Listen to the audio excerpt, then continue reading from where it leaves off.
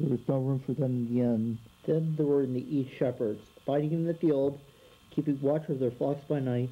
And lo, the angel of the Lord came upon them, and the glory of the Lord was everywhere. And they were afraid. And the angel said, Fear not, for behold, I bring you tidings of great joy, a message for the people of the world.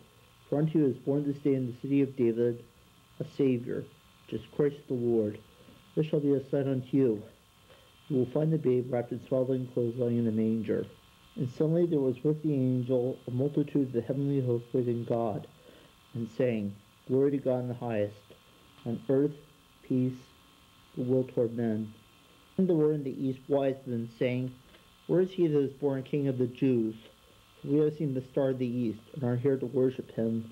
Then seeing the baby in the stable, they bowed down and worshipped him, brought gifts of gold and frankincense and myrrh. Then being warned in a dream he should not return to Herod, he departed another way. Shepherds also departed, glorifying God all they had heard and seen. But Mary pondered these things in her heart.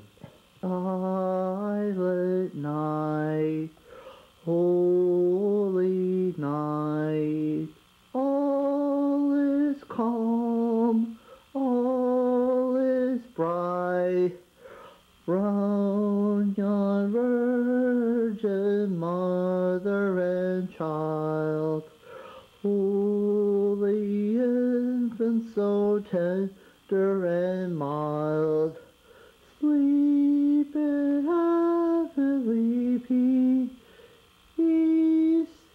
sleep in heavenly